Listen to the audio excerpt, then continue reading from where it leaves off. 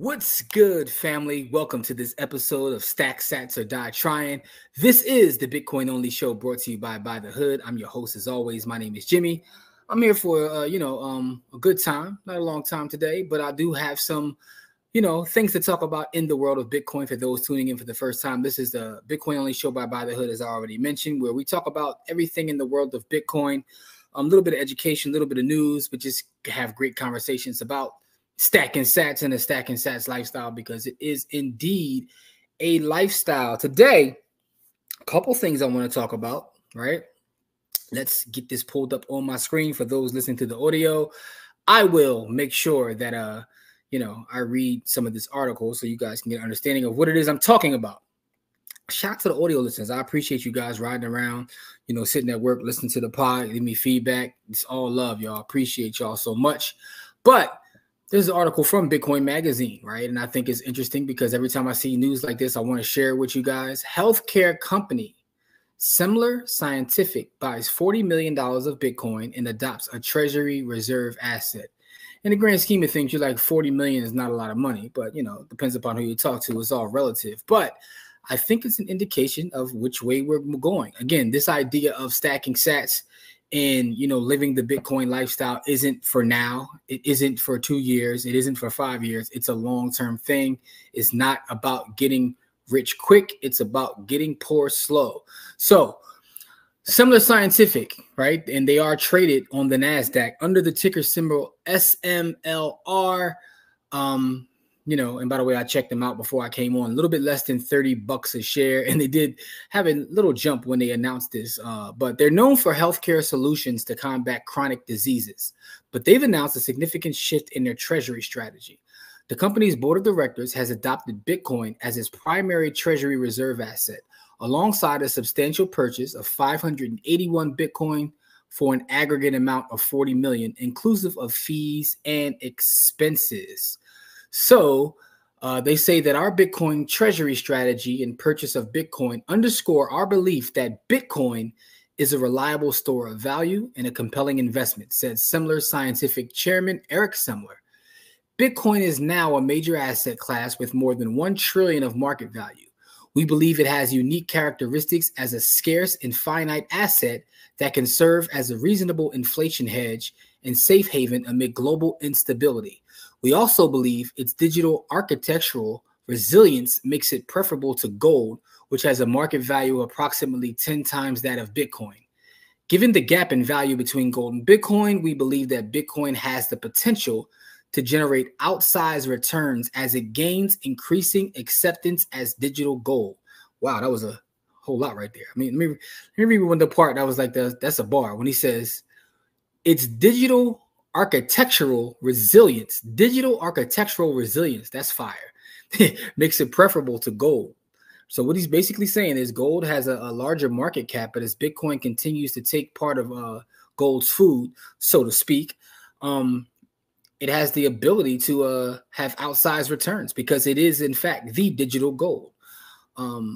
So he says, despite this strategic financial move, the company is remaining committed to its core mission in healthcare of delivering innovative technologies as solutions to transform the healthcare management of chronic diseases and offer providers the opportunity to reduce costs and improve long-term patient outcomes.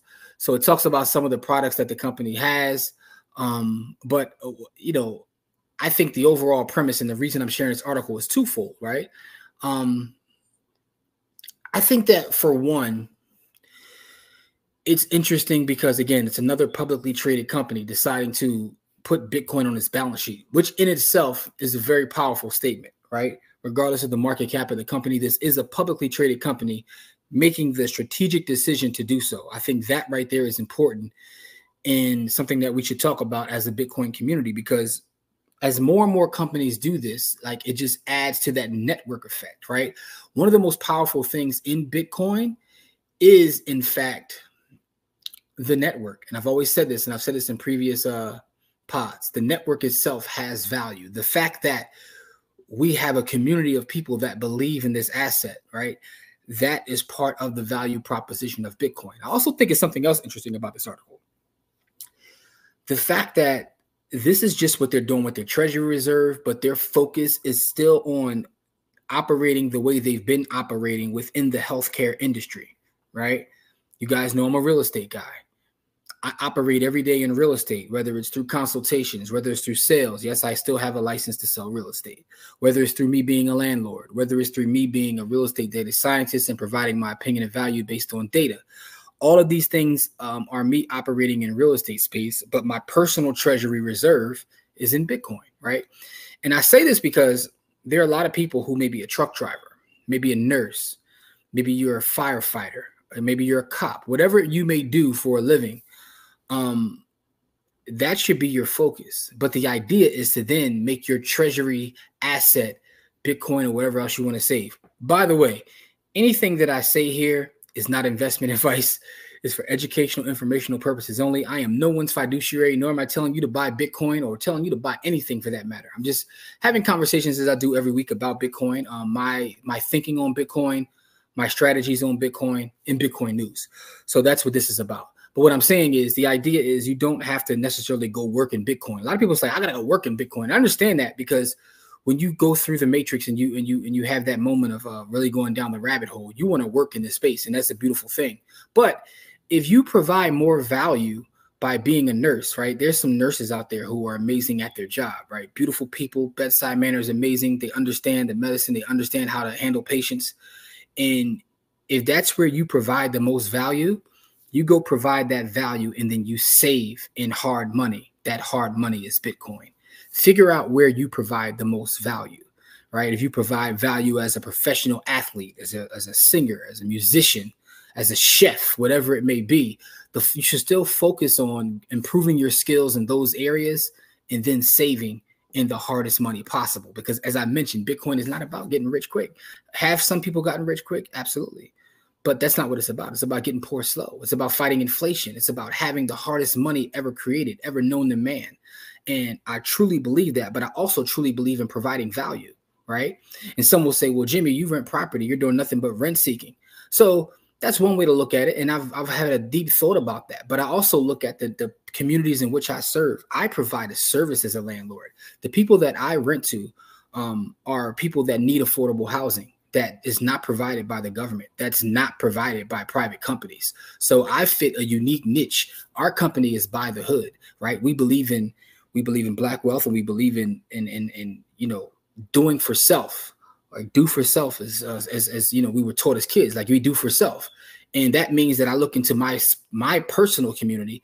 I see a need, which is housing, and I fill that need by providing not only properties for them to live in, but quality properties, right? I am not a slumlord by any stretch of the imagination. I invest back into my properties, and I think that it's important to do so, to not be a slumlord, but also I think that everybody deserves a home. Do I want to wait for the government to do it for my people? Absolutely not. Me and people like me go out and provide this quality housing. So I provide a service. I do provide value, right? I know a lot of people look at landlords as just being scum of the earth. But there's a difference between being a quality landlord and also a good person and being a slumlord. Because one of the things that I pride myself on more so than anything else, it has nothing to do with YouTube. It has nothing to do with any sort of assets I've accumulated, is literally being a good person, right? When I get up in the morning, that's my objective. I want to be a good husband. I want to be a good member of the community and be a good person, because I feel like the more I give and the more I pour into other people, the more that comes back to me. Like I truly believe that. I live that. So providing quality housing and being a good landlord and educating is like part of my mission and what I'm going to do with my time on this earth. I say all that to say, again, you know how I get on this show, y'all. I get into my bag because I love Bitcoin. I love these conversations because Bitcoin allows you to have conversations about other things. So, you know, I'm rambling right now, but it's, you know, it's just, you know, releasing my thoughts to you guys. I appreciate my family from Stack Sats that watch this every week. And I also want to just make sure I share great information with you. Something else that I want to share. Had this gentleman actually reach out to me on Twitter, because I refuse to call it X. I will never call it X. Elon, I don't care what you do. I'm never calling it X. But it's a gentleman, and I want to share his Twitter handle, right? This is not paid promo. I'm doing this just off the strength, because when I find good things, I like to share them with our audience. It's a gentleman on X or Twitter who goes by the name of Quest_BTC. So we follow each other, and I was checking out his content. He's an enthusiast sharing insights and analysis about Bitcoin. So he's a Bitcoiner, right? So when I find good follows like this, something else I want to do is and it's not about just the guys who are like uber popular with 100 million followers already, right? You know, none of the Jack Dorseys who everybody knows is a huge Bitcoiner. I like to find the people who are doing good work, who many people may not know about, but this guy right here, he, you know, and I'm also being someone who is a data scientist. I find his content fire for one, you know what I'm saying? And also informative, right? So let's take a look at a couple of his posts, and I want to make sure I share this. Go give the guy a follow. Go tell him that you heard it from this show here. But what he does is he looks at actual data. And I think it's important because I can sit there and tell you my feelings all day long, right? But data is greater than feelings. It is what it is, right? So here's a post that he put up. It says, year to date, Bitcoin long-term holders are outpacing whales as their supply shows a steady increase compared to the relatively constant number of whales. And he gives you an actual chart and data that you can follow along with, right? So, you know, it's maybe hard to see on this video. If you're listening, you obviously don't know what I'm talking about, but there's a gentleman on Twitter, and I will put his Twitter link in the description of the show, but it's basically at Quest_BTC. So that's something I want to bring to the show. Other people, not just Quest, but Quest is the first one I want to feature. A guy who provides quality. Again, this is value, right? He provides value. I want to share the value with you guys. Value for value is a thing in my world. So I want to make sure I bring you guys high quality content creators who are in the space, who I learn from and whose information I get. Because one thing for me is to come here and regurgitate information, but I want to show you the source in places where I get the information. So he's looking at Glassnode, which is another place that provides data, but he's doing an analysis of the data. But it shows that, you know, long-term holders like Bitcoin, people are bought in, they're not selling, right? And he has a lot of different charts with a lot of different data. This one right here from May 28th, it says Bitcoin addresses with balances of 1 million or more are constantly outpacing those with 100K or more. So people are stacking, people are building wealth, right? Look at that number, right? In the green, it shows the addresses with more than $1 million in Bitcoin, and blue addresses with, you know, greater than 100K. And, you know, so this is showing the growth of, you know, our beloved Bitcoin. I'll share a couple more of his charts, but you guys get the point at this point. He takes data, a lot of times provided by Glassnode or other folks, and he breaks it down and does an analysis of that data. And I think he provides a great value, so I want to share that with you guys.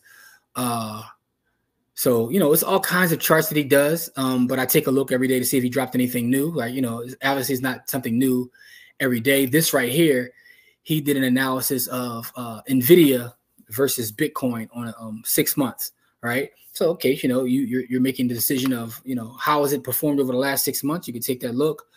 And it's just so much. I could be here all day showing just the value that this guy provides. But that's something I want to bring to you guys on Stack Sats or Die Trying, because you guys know I talk about Bitcoin Twitter often. So as I'm on there and I find some of these, you know, people in the Bitcoin community that provide value, I want to make sure that I share them with you. So just to wrap up today's show, like I said, a quick show, nothing long, you know, but I want to make sure I drop something every Monday. First thing is, watch how many companies start adding Bitcoin on their balance sheet, being very transparent by the hood, right? Our LLC, our company, myself and my partner, Corey, we're an investment company outside of the content and outside of the community work we do. We take our resources and we put them into Bitcoin, right? And when I say we put them into Bitcoin, I mean 100% into Bitcoin. We have no stocks as a company. Our entire reserve is put into Bitcoin, with the exception of we do invest in an overall my investment group. So you guys know that I am part of an investment group known as IB I invest in there personally, but also By the Hood has equity in that company. That's By the Hood's entire treasury, Bitcoin and equity in IB, right? That's just being transparent, right? So we already adopt this. Now, are we a listed company on NASDAQ or the New York Stock Exchange? Absolutely not. I mean, that's not even our goal. We never even thought about that. Our goal is to provide value to the community, but also to have a company that's self-sustaining. And by doing that, part of any income that we make, we must save. We believe that individually, and we believe that as a company. So yes, our company is also investors. But, you know, just to kind of wrap the show up, I think it's important to acknowledge that, but also what the gentleman said who runs the company. his focus is still in healthcare. His focus is providing quality experiences within the healthcare sector. But as he makes as he provides that value and gets back value, this is where he's going to store his money.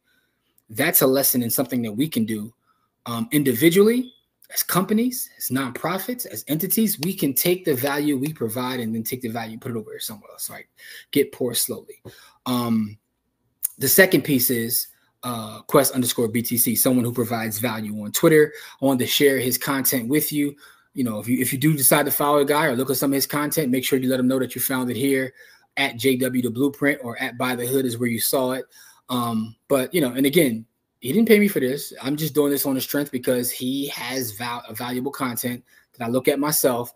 And because of that, you know, I want to share it with you, and I'll bring you more folks in the future. I'll make sure I continuously, as I find these hidden gems on these various sites, I'll bring them to you. But hopefully I'm somebody else's hidden gem. With that being said, give me some feedback. Let me know what you think about the strategy of focusing your time on where you can provide the most value and then using that to stack sats, right? Let me know how you feel about that specific strategy. Also, let me know if you're going to take a look at the gentleman's charts. He has a lot of great charts, and that's what he does. He's an analyst of Bitcoin. So give me some feedback on all that. I appreciate you guys as always, man. We didn't have our show this past Friday. My brother is getting torn up in Houston with these storms, so he didn't have power or internet, so we couldn't do our live stream. I'm here in Philly. I'm not dealing with that, but you know, didn't want to go dolo. But you know, sometimes I do the Wednesday show dolo because like this specific summer, he's getting slapped. He told me, like, I talked to him. He's like, "Yo, power's out again. Another storm, another storm." I think I hit by like 4 or 5 storms in the last couple of weeks, and I don't know what's going on or who pissed somebody off in that Houston proper area. But the Mother Nature is smacking them crazy. So send a prayer for my brother Corey and his family. They are safe, which is most important. But they're dealing with having no power. And, you know, Corey, the frugal man he is, I'm like, is the family safe? And he's like, yeah, the family's safe, but all my food went bad.